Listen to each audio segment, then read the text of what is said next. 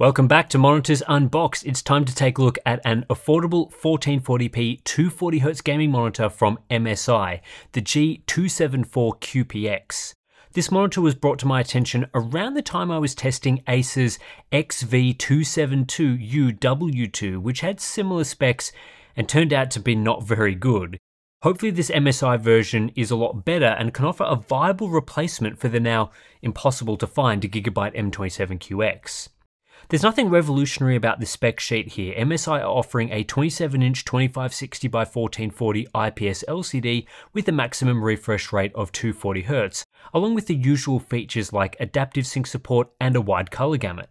Display HDR 400 certification is also listed, although as there's no local dimming functionality, there's really no hardware to support true HDR similar to other monitors in this class.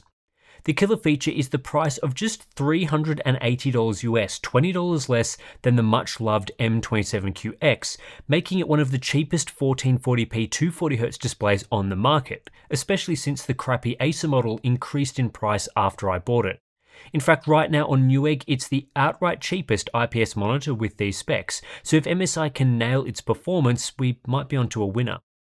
The G274QPX, despite not being part of MSI's MAG or optics monitor lines, actually looks pretty similar to their other gaming displays. The outer surfaces are almost entirely black plastic, and it's the basic stuff, so don't expect a premium build quality or anything like that. But for what it is, it's functional, and money hasn't been wasted on stuff like RGB LED lighting. There's a few gamer-style elements on the rear, the quality of the seams and joins is pretty good, so I'm satisfied with the build quality for a budget-oriented product. On the front, we get the display panel itself with relatively thin bezels and a normal-sized chin. The stand features a small square base that still gives you a bit of desk space around the monitor, and it supports all of height, tilt, swivel, and pivot adjustment with a good height range. Despite the small base and wide range of ergonomic adjustment, it's a sturdy stand that should resist a bit of desk wobble. The port selection on the rear includes one DisplayPort 1.4, two HDMI 2.0 ports, and a USB Type-C port with DP Alt Mode support. Unfortunately, as the HDMI ports are not 2.1 spec, they cap out at 1440p 144Hz. Ideally, they should be HDMI 2.1 to allow for the full refresh rate over HDMI, although it's a non-issue for the DisplayPort. There are no additional USB ports, so this is one of the rare newer MSI monitors not to feature a KVM switch, something that I'm sure was omitted for cost reasons. The OSD is controlled through a directional toggle on the rear of the display and includes a pretty standard feature set. We get black boosting, crosshairs, refresh rate displays, and a clock to assist with gaming, plus a typical selection of color controls. There is no option to disable deep sleep, and the monitor doesn't use DSC. For response time performance, MSI include their typical selection of 3 overdrive settings, the first of which is normal. Here we see an 11.49 millisecond average response with no overshoot, not especially fast for a 240Hz monitor, and there is some ghosting visible in this mode.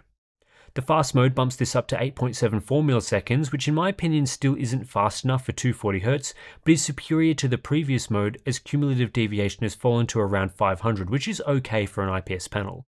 Overshoot is not an issue with this mode at the highest refresh rate.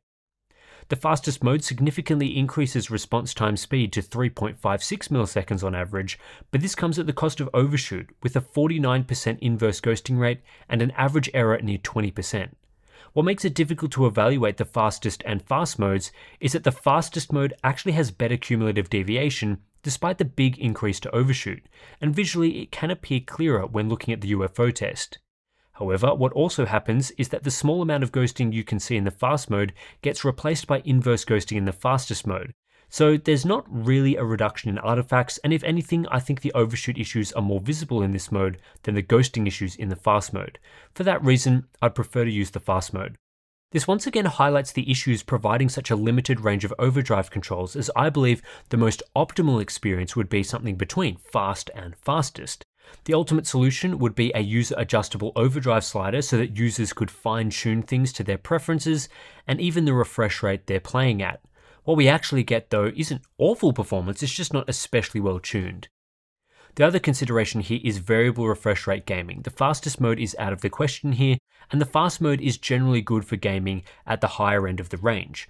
Refresh compliance is good at 165Hz, so there's no problem for those mid refresh rates, and overshoot doesn't become problematic until around 100 or 85Hz. At 60Hz using the fast mode, overshoot is very noticeable, so I'd recommend using the normal mode for those lower refresh rates, even though it does slow down the monitor to around 12 milliseconds, which isn't great. Unfortunately, this means the G274QPX doesn't offer a single overdrive mode experience. To get the best performance, you'll have to switch between the fast and normal overdrive modes, depending on whether you're playing at higher or lower refresh rates. Variable overdrive probably would have helped here. With that said, single overdrive mode experiences and variable overdrive, it isn't common for budget class products. This is a pretty typical trade-off. I would like to see these sorts of things improve over time, but for example, the Gigabyte M27QX also doesn't provide a single overdrive mode experience. Compared to other monitors at their maximum refresh rate, the G274QPX isn't especially impressive. It does outperform the VA-based 273CQRX-QD, which is generally why I prefer IPS to VA in this price tier, but outside of that it doesn't match the MAG 274QRX, which delivers a 28% faster response time at a similar level of overshoot. The older QRX model was generally priced around $550, so this new variant is much cheaper, but unfortunately it isn't able to match it on performance. The Gigabyte M27QX is also faster, but produced a higher level of overshoot. Looking at average performance, the G274QPX ends up in a similar position to the popular M27QX, although the Gigabyte model is slightly better tuned. Both models are especially close around the 144Hz range. Performance isn't quite as good as the older QRX model, which is both faster on average and produces less overshoot, but MSI are able to outperform the Acer XV272UW2, which despite featuring a faster response time produced a lot of overshoot and didn't give users the ability to change the overdrive setting when adaptive sync was enabled, which is pretty much a deal breaker flaw. When looking at the balance of performance across the entire refresh rate range, the G274QPX offers a typical experience in cumulative deviation. The difference between this monitor and the M27QX is pretty negligible outside of a specific refresh rate comparison, and although the MAG 274QRX is 11% better, that's also hard to notice in practice. It's only when we start talking about the elite high-end 1440p high refresh monitors that there becomes a much larger difference in motion performance. The Asus XG27AQMR, for example, offers 39% better cumulative deviation, a single overdrive mode experience, and a higher refresh rate. That's the benefit of buying a premium monitor, though it is 60% more expensive, so it is a different class product. Conversely, the QPX does outperform the unimpressive XV272UW2 at a similar price. The G274QPX offers the best experience in the mid-refresh rate band, so looking at fixed 120Hz performance shows a good result. Not class-leading or anything, but similar to the M27QX. 60Hz is not amazing though. To remove overshoot artifacts we had to dial back the settings to normal, and that resulted in relatively slow performance. With that said, you have to do similar on the M27QX, it's just that the M27QX's panel is faster at this refresh rate. MSI do support backlight strobing on this monitor through their MPRT setting. There's no real control over this mode, it's just a single toggle, so there's no ability to adjust strobe timing or length. While clarity does improve somewhat, there is noticeable strobe crosstalk and some red fringing, which isn't ideal for 240Hz use. The mode is best around 120Hz, but even then, due to artifacts and only functioning at a fixed refresh rate, it's hard to recommend using. It also doesn't look that different to say the M27QX's similar settings, so from that perspective it's not a competitive advantage either. For input latency, no concerns here. The G274QPX offers a 0.6 millisecond processing delay and the usual responsiveness we expect from a 240Hz monitor. The only aspect holding this product back from a position higher up in the charts is the slower response times at the maximum refresh rate. Other than that, this is a decent result. Power consumption from this monitor is excellent at just 20 watts, although this isn't that much better than the next best high refresh rate 1440p monitor, which consumed 23 watts. At least for these sorts of products, you can expect a relatively efficient experience. The G274QPX is a wide gamut monitor sporting 98% DCI-P3 coverage, which is also what MSI claim on their product page. This is a great result for a more budget-focused display and leads to 77% coverage of Rec 2020, better than some competitors like the XV272UW2 at 69% and the M27QX at 74%. While not up there with the absolute cream of the crop such as the PG27AQDM, I think a lot of buyers will be satisfied with this. Factory default performance, it's okay, not amazing, but okay.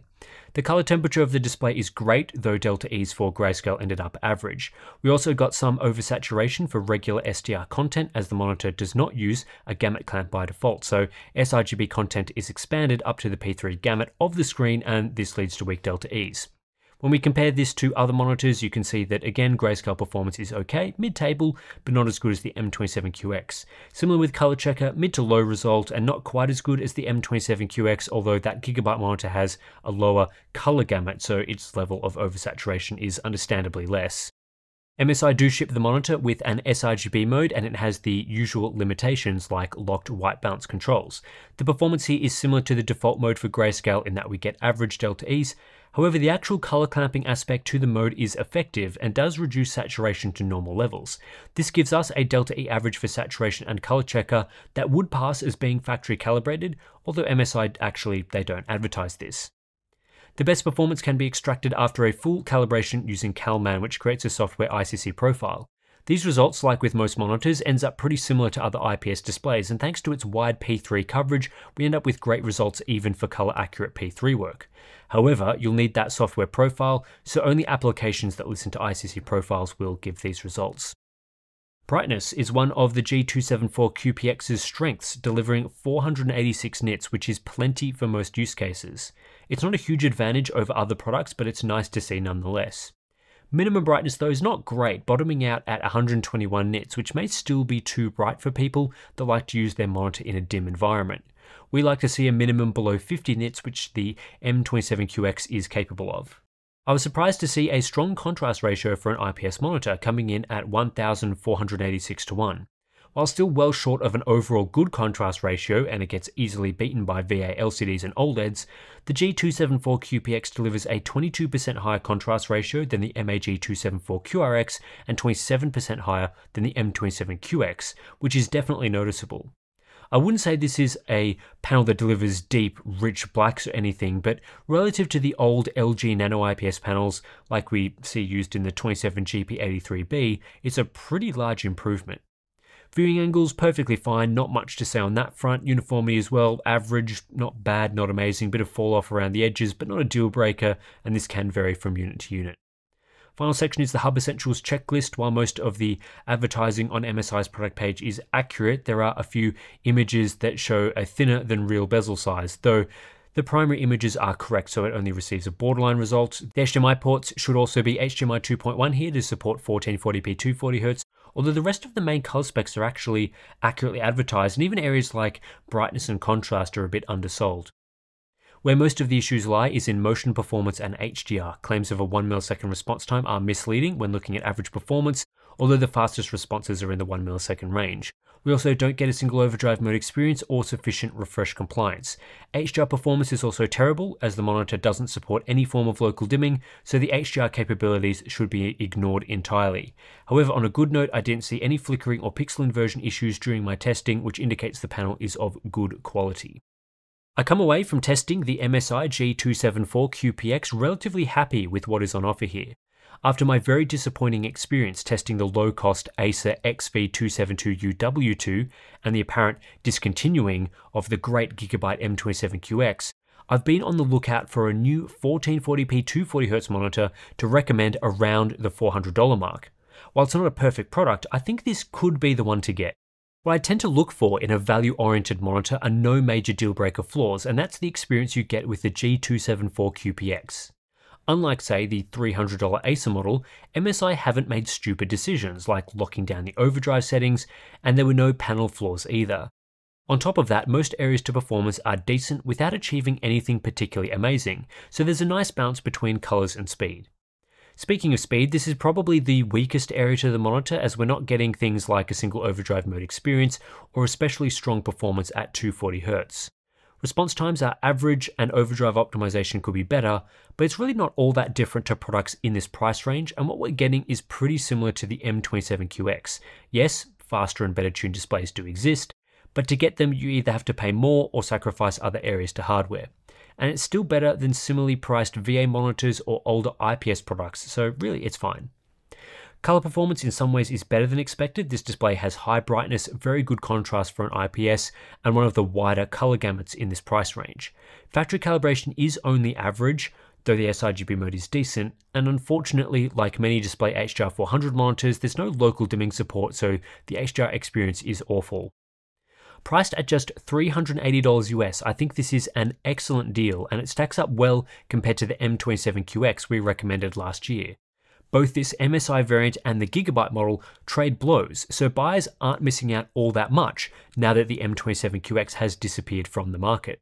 The BOE panel MSI are using here seems to perform quite well up against the Sharp panel from the Gigabyte model, so it could be a good replacement, and hopefully we see it deployed across more models.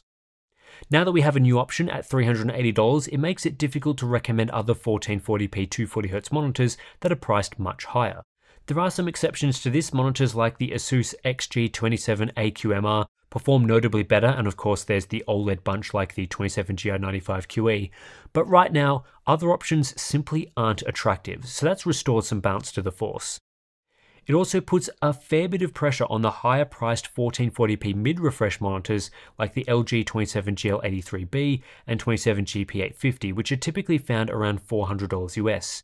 The G274QPX performs quite well up against those products, so even if you ignore its 240Hz refresh rate entirely and you plan on only gaming around that 100 to 140 FPS range, I'd still lean towards the MSI model. This is why I strongly recommend only spending around $300 US on 1440p 165Hz these days, ideally closer to $250, so that the value equation makes sense. But yeah, this monitor is a winner from MSI in my eyes, and being the cheapest 1440p 240Hz monitor at retailers like Newegg, I'm sure it will fly off shelves when people realize it exists. Anyway, that's it for this review. If you do appreciate our in-depth analysis, then please do consider supporting the channel. One easy way to do this is simply to subscribe and give the video a like. Share it with people that might be interested in this particular monitor. Also, if you are interested in buying this monitor or any of the others that we've been talking about in this review, links are in the description for them below, and also you can check prices via those sorts of links. We also have our Patreon and Floatplane accounts in the description, so if you want to sign up, gain access to some cool benefits, perks like our Discord community, monthly live streams, that sort of thing, again, that's a great way to support the channel and our independent testing. So thanks for watching, and I'll catch you in the next one.